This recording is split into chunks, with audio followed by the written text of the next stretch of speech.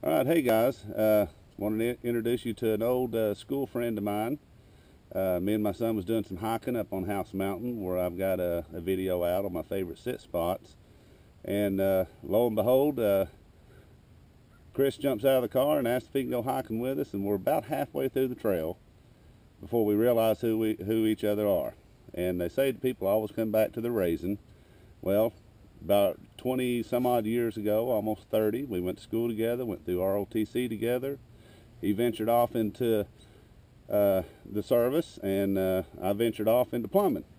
Well, we met back up on the mountain and found each other there. And Chris here is wanting to, he's a little bit interested in doing some of this video work. He's more tactical. He knows more about guns and ammo and some really neat carry systems, probably more a little bit different than bushcraft. But I think that in the near future we're probably going to be doing some videos together. And I'm going to introduce you to Chris, Paul Crisp, and I'll let him tell you a little bit about what he's wanting to do, and I'll put a link to his channel on here. Go ahead, Paul. Hi, I'm Paul Crisp, former Army Staff Sergeant. I've been trained in infantry, airborne, ranger, some special operations, survival. I'm not the end-all be-all or authority on every piece of information.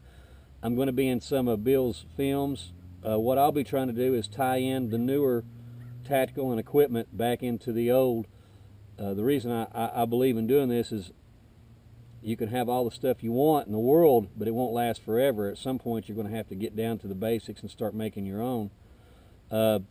Probably be a lot of sharpshooters out there. I don't know where you live.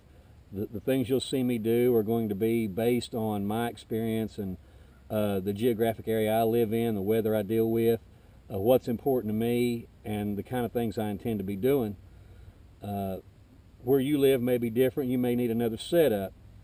For you people out there with prior military service and experience, a lot of these things you're not going to find very interesting. I'm going to try to be catering more to the beginners, and I will walk up into some advanced stuff later, but I'm going to bring them up with me as I go. And I really want to stress redundancy, modular systems, things that you can use for more than one purpose, things that you can keep, repair. And I want to tie it in as much with Bill's stuff as I can, because I'm actually learning some stuff from him, and I believe in it. I believe in the primitive pioneering skills, and like I said, at some point, like all fights eventually go to ground, sooner or later, your stuff's going to wear out, it's going to break, you're going to find yourself in a position where you don't have it, and I believe this is a valuable skill, and I want to tie into it. So I hope to be seeing you in some of the later films. Some of them I'll be helping him, and some of them I'll do on my own. So I'll be seeing you then. Thank you. All right. Well, very good, Paul. I'm glad we run into each other again. Been a long time, and I hope the bushcraft community will accept you right in. I'm sure they will, just like they do everybody else. It's a great community to get involved in and share information.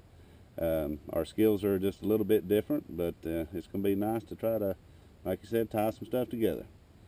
All right, guys. I'm going to put a link up here for Paul's channel, and go visit him. Thanks.